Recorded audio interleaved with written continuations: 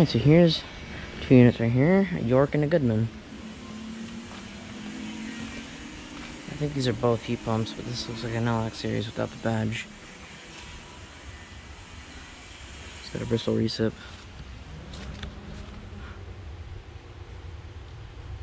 Two and a half ton, 2016.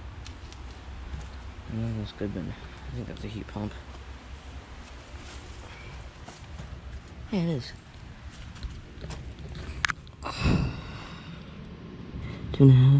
2 ton from 2014. I looked at these last year, but I didn't get the data on them. So they're both heat pumps.